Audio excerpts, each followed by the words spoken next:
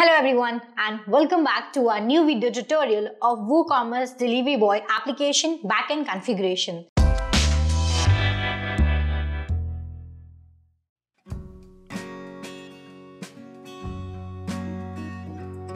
Hello everyone and welcome back to our new video tutorial of WooCommerce Delivery Boy application backend configuration.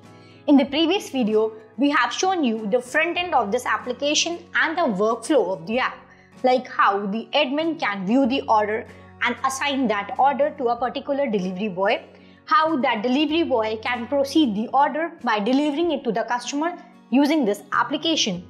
And in today's video, we're going to show you the backend admin panel, how the admin can do the configuration from the backend and how the admin can view the order and assign that order to a particular delivery boy, and how the admin can add a new delivery boy to the panel from the backend. But before I proceed further, kindly do subscribe our channel and hit the bell icon for further updates from our end. And if you do like the video, kindly give it a thumbs up. So now, before moving ahead, let me show you how the customer can place an order. So here, as you can see, I'm on the login page.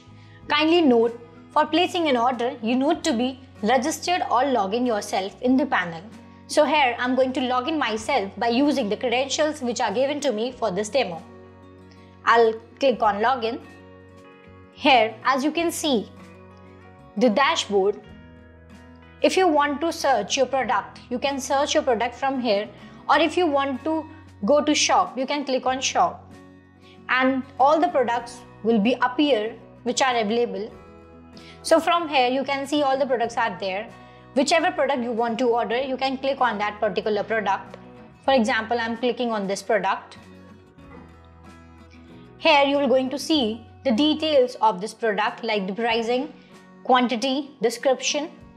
Now we're going to add this product to cart.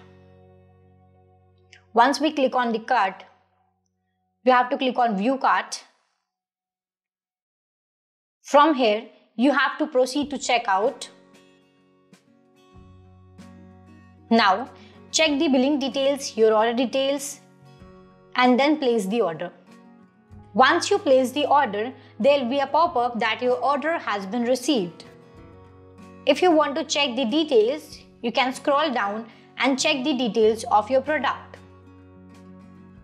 So here, the product has been placed. Now, let me show you the backend admin panel. Here is the admin panel. As you can see, I have already having the credentials for this demo. We're going to log in from these credentials. Once you logged in, the dashboard will appear. So, on the left hand side panel, you can see the option is there, WooCommerce Delivery Boy App. There, you can go to orders first. Here you can see all the orders which have been assigned. This order we have placed. Click on the order. Here you will going to see all the details related to the order, like billing address, shipping. Everything is mentioned on this page. On the right hand side, you can see the option is there, delivery boy. You can click on this option and you can assign this product to a particular delivery boy by clicking on the name, and then you have to click on update. Once you click on the update, the product will be assigned to John Doe. Now, kindly note, once the order has been assigned by the admin to a particular delivery boy, at the same time the customer will going to receive an OTP which he needs to give to the delivery boy at the time of the delivery boy is placing the order for the verification purpose. So let me show you the customer end, that how he will going to receive the OTP. We'll refresh this page.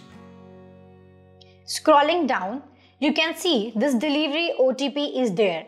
This one-time password the customer need to give to delivery boy once taking the product from the delivery boy, so that the verification purpose can proceed. Let me show you the admin panel again. So like this, the admin can assign the order to the delivery boy, and once the order has been assigned to the delivery boy, the delivery boy will also receive a push notification on the application.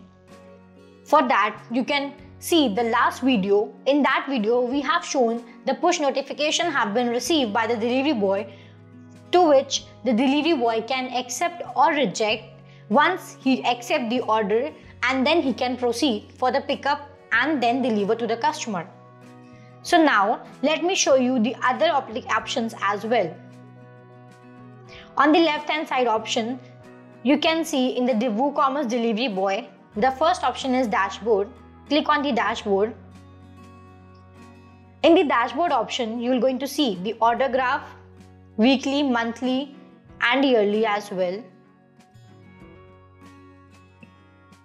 The sales graph, weekly, monthly and yearly.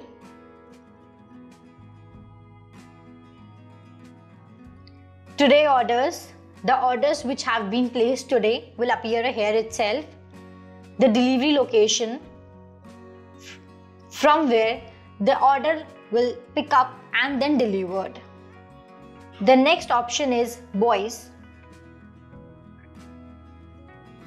Here you can see the boys who have registered themselves as a delivery boy in the application. If you want to delete the boys in bulk, you can select the delivery boys and then click on bulk action and then apply.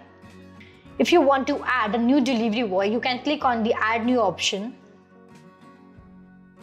Once you click on the add new option, this page will appear. Here you have to enter the username, email, first name, last name, mobile number, password, longitude, latitude, address, vehicle type, vehicle number, status disable or enable. Now click on the create delivery boy. The boy will going to register himself on this application. Next option is ratings. Here you are going to manage the ratings given by the customer, or the ratings which are available will appear here itself. The next option is orders. In the orders, you are going to see all the orders which have been placed by the customer. If you want to filter by delivery boy, you can also filter by using this filter option. If you want to see the particular delivery boy's order, you can click on that particular delivery boy's name and then can apply the filter and can see how many orders have been assigned to that particular delivery boy. And if you want to search any order, you can also search that order from here itself. The next option is configuration. In the configuration option, you can see the three options are there: longitude, latitude and the address.